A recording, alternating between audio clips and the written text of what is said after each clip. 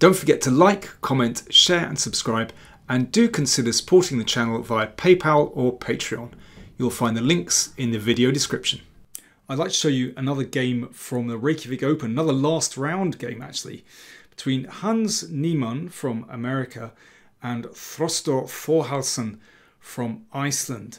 So Thorhallsson, former Icelandic champion, he's Grandmaster, but he's no longer a professional. He's in his 50s, and actually I remember chatting to him a few years ago, and he acted as a estate agent for Bobby Fischer. There were some good stories there. And well, let's talk about his opponent, Hans Niemann from America. He's just 18 years old, and with every tournament he's gaining points, gaining experience. He's really ambitious. He's going from tournament to tournament, seemingly without hardly any breaks at all. You know, he's really got the bug for the life of a professional chess player.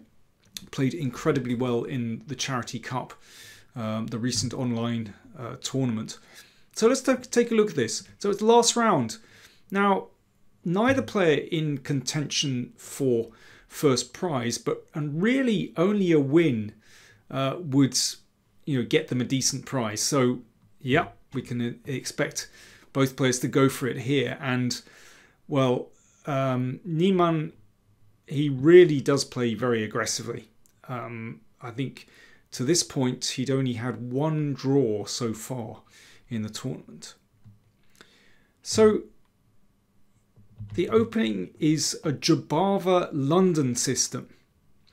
So this whole opening was really invented by the incredibly talented and creative Georgian player Bahadur Jobava.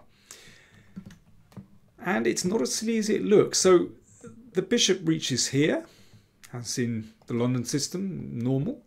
But the knight is on c3, so this gives the game a particular kind of character. I mean, normally one would want that pawn so that it could come to c3 or perhaps advance to c4 in some positions. So it's a little bit strange that the knight blocks the c pawn. But really, white is going to try to concentrate actually on playing on the other side of the board. And recently Niemann brought out a course on this opening for Chessable. And well, I was talking to him about it when I interviewed him during the Charity Cup, and you know, he put a lot of effort into it, and he's been playing this so much with pretty good results. And here Thorhallsson played a6, which looks very modest. Okay, so why a6? I mean, for a long time players were playing c5 and then, you know, e3, and well, sometimes then taking and a6 is quite a reasonable way to play, and then bringing the bishop out. Obviously that stops knight b5. So why a6 straight away? Well, I think the reason is this. After c5, actually white can play the move e4, which certainly doesn't guarantee white an advantage, but it is very, very complicated, and Niemann has played this. So that's why Thorhallsson went for a6, e3, and now b5. Okay, so the Icelander, you know, wanting to get some play on the queen side very directly, very quickly. And here we have Niemann playing on the king side, h4. So this starts potentially a pawn advance. Now, here, Thorhallsson just played e6. Artemiev against him played a very clever move, h6. So just for the moment, g4 isn't possible, and only then e6. So you'll notice now that it's not possible for white to play g4. Well, it was still a very complicated game, but Artemiev managed to win that. So a very subtle move, h6. But anyway, we have e6. I mean, one somehow, you know, one shouldn't criticize such a normal and standard move as e6. But now Niemann starts an initiative on the king side and drives the knight away. Now bishop g2, an interesting move. And normally, you know, one would think, well, okay, that looks a bit funny to put the bishop here because it's supported by the pawn. But actually, well, as we'll see, interesting things can happen. The position is certainly not closed, particularly when white can sometimes break with e4. Anyway, more on that in a minute. In fact, Niemann in a previous game had played queen g4 here, but bishop g2 is his little improvement after 7 minutes, so probably not prepared beforehand. Knight b6. Okay, the knight spins round trying to find a better square. Knight f3. Well, you can see that white is already ahead in development, and black has to be very careful, because if the position opens, you know, that could spell trouble for black. And now, after 16 minutes thought, knight c4. Now, this breaks the basic beginner's rule that one should not move a piece 4 times in the opening. Let's count them. 1, 2, 3, 4. Yes, 4 times. Normally, I'm joking, folks. Normally one says you shouldn't move a piece on more than once. So this knight has been played 4 times, and this is pushing it. This is stretching it. This really is. b3. Well, if the knight goes back, then obviously it's a complete waste of time. So queen a5. So this was obviously Thorhallsson's idea, but watch what happens after precisely 23 seconds. Castles was played. Good move. And this puts black in a very difficult situation. If queen takes knight, pawn takes, now the position is going to open. Just watch. This is the only piece that's developed, and that queen is just going to be caught in a complete tsunami. Well, for example, if queen takes pawn here, very simple. That just opens up the position, opens up the middle, opens up this diagonal. I mean, this is actually terrible for black. Or here, it's actually very similar. Just don't count the pawns, just crack the position open, and that is a disaster for black. So, castles has just happened. So the knight dropped back. Right. Here's your time to have a little think. I'll have a slurp of tea. You have a think. How would you play here if you had white?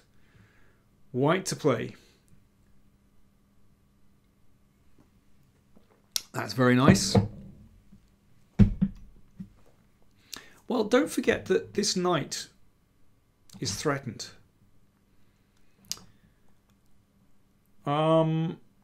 So, well, Niemann's in a hurry, I'm telling you. He didn't mess around. Knight takes pawn. And this is just about smashing open the middle of the board. And then pawn takes pawn. It's really simple. So the knight went back, and watch out. Queen takes pawn is about to happen as well. Knight b7. And now knight e5. Excellent move. There's no need to take this straight away. Let's play knight e5, and then you can decide later how you're going to take here, or maybe not take there at all and do something else. And look at black's position. It is catastrophic. Let's see what would happen if black tried to bring the king to safety. So let's try bishop takes.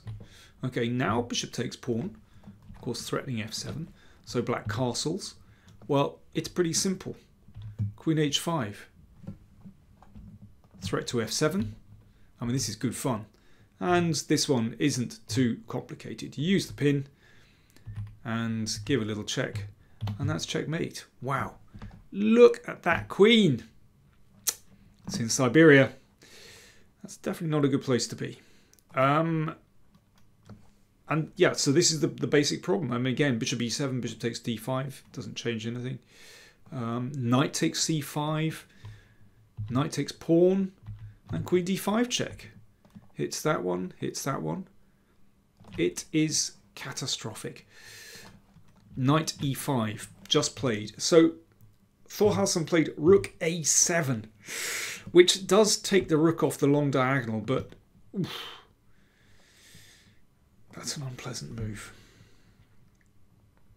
Unpleasant to play, that is. Knight takes pawn. I'm sure there's, I mean, one could just take on d5, but this is really crushing. Absolutely, there's just no mistake after this. So king takes, and bishop takes knight. Oh, this is humiliating. So this one about to happen, or queen takes, or I mean, it's just dreadful.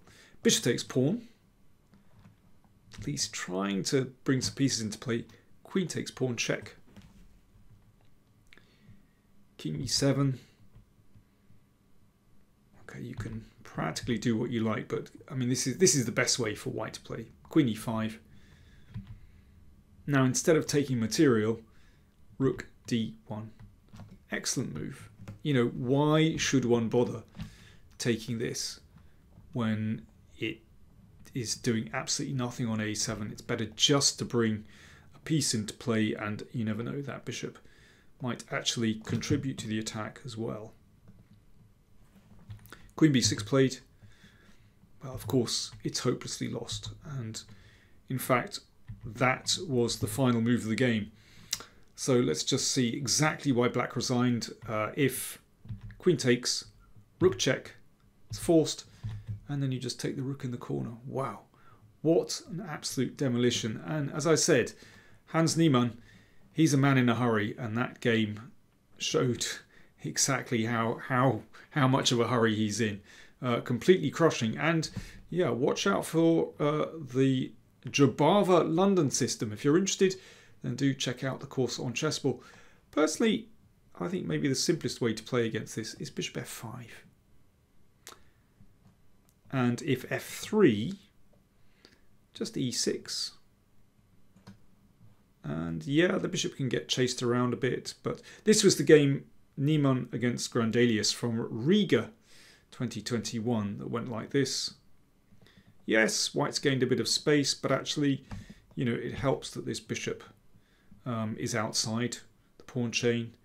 And well, it was still a good scrap, this game, but I think, you know, black's development is obviously much better there, and the king side in much better shape for black. But it's a mess. Anyway, thanks for watching.